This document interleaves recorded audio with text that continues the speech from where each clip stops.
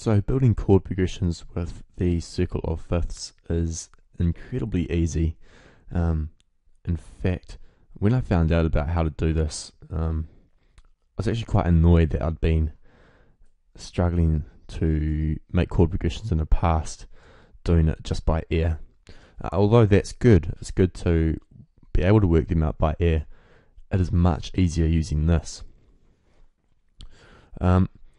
So you know that going from C to G is a perfect fifth.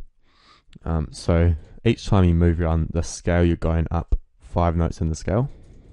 Sorry, each time you move around this diagram, you're going up a perfect fifth interval. And we can build chords very easily by doing this. If we're in the key of C major, this top one here, and we know that it has no sharps or flats, because it's got a natural symbol here, we can build a chord by starting at our root note, which is C, and then going up to our perfect fifth, which is G. And you'll notice that this is 5 notes apart, not including these here. So if we go 1, 2, 5, we don't include the black notes because they're sharps and they're not in the scale.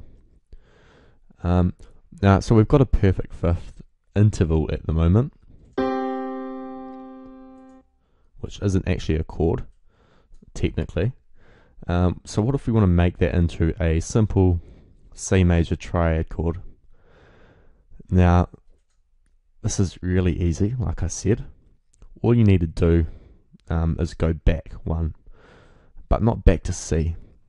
So if I explain this in simple terms, if you want to build a chord, you're basically going 1 and then diagonally across and then up and so on, if you get what I mean. So we go G, B, D, or D, F sharp, A. So all we need to do is go down one from G to E, and this gives us our C major triad chord. Very easy, but that's in the key of C major, and everybody knows that it's the easiest key to work in, because again you have no sharps or flats and it's just simple. So make it a bit more complicated, we'll use an F sharp minor key. So our minor keys are actually located inside this ring here, as you can see from those labels. So we can see that our F sharp is here, and that stands for F sharp minor as it's inside. This here would be F sharp major slash G flat major, same thing.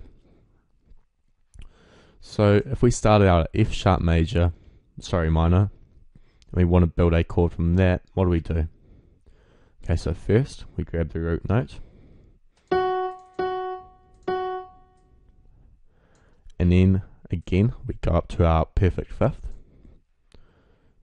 which is C sharp, and at the moment we've just got an interval. Now what do? How do we turn this into a chord?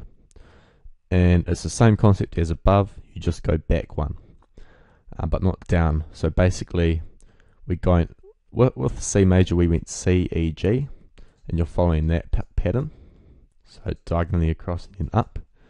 With the minor you're going up and then diagonally down, so we're going F sharp to A and then C sharp. So we put an A in there, we'll have our tonic chord, also known as the root chord.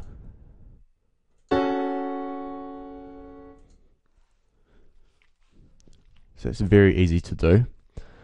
Now we could put our fifth chord here straight after, but let's make it a bit more interesting. Let's try find our fourth chord. And the great thing about the circle of fifths is that when you go anti-clockwise, it actually turns into a circle of fourths. And if you don't understand what I mean, we'll take the F sharp, go into a B. If we go up from F sharp to a B, that's not actually 5 notes, it's only 4. In the scale you've got F sharp, and then it goes to G sharp, which is 2, and then A, and then B, and that's only 4. So going back to this will give us our 4th chord, and we can simply put that in by starting at B,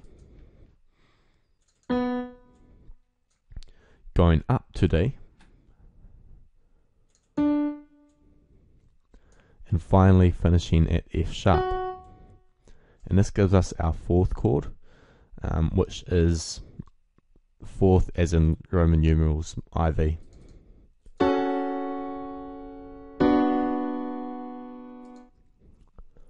So we're going from 1 to 4 here, and now we want to go to our perfect 5th or 5th chord /V. It's kind of annoying with so many names, and then resolve back to our tonic.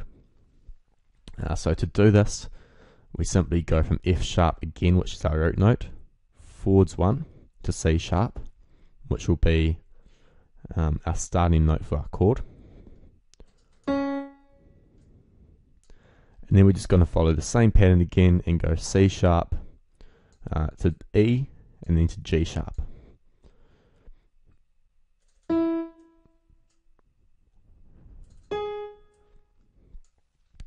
And after that we can simply copy and paste our tonic chord back.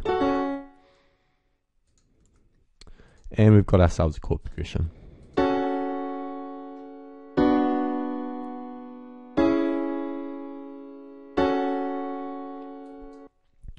So that's how you can easily work out chord progressions from the circle of fifths diagram, and it will improve your workflow tenfold, especially if you spend a lot of time trying to work out chords by placing notes everywhere randomly.